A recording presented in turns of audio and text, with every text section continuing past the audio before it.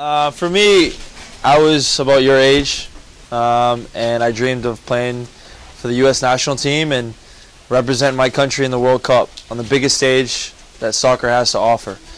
And I've been very, very fortunate with a lot of hard work, discipline, dedication, desire to get to where I am today. And it's not easy. It's very, very, very hard. I mean, G had me doing W's. He had me doing a lot of extra work.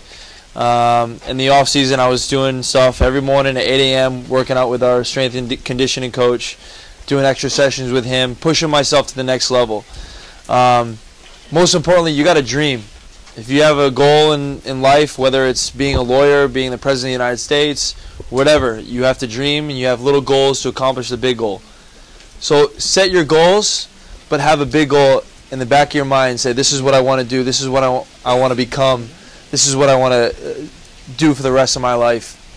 And I had people tell me that I was never going to make it, that I was, playing soccer. Soccer's not going to bring you anywhere. And, that just fueled the fire.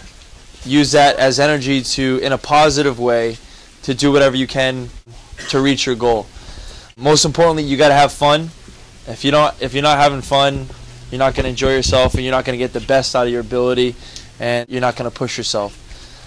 For me, the World Cup was a dream come true. I got asked this question yesterday, and they said, was the biggest experience or the most memorable moment in the World Cup? And for me, it was put on the U.S. jersey and walking out of the tunnel for the first time, and you hear the World Cup song come out, and you're walking out, and you're playing against a very good team from Ghana, and you're looking around the stadium, and all of a sudden you get the chills. Within about 3 or 4 seconds, you got goosebumps, and then you have to snap back into reality because you're like, I'm about to play one of the biggest games of my life in my possibly my career.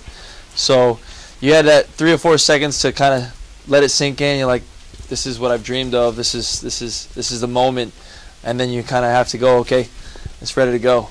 It's go time. So I would say that would probably be the most memorable moment that I've experienced so far. But hopefully, all you guys will make it to this level and push yourself, whether it's playing for the women's national team, going to the World Cup, the Olympics, whether it's the guys' national team, playing in the World Cup or the Olympics.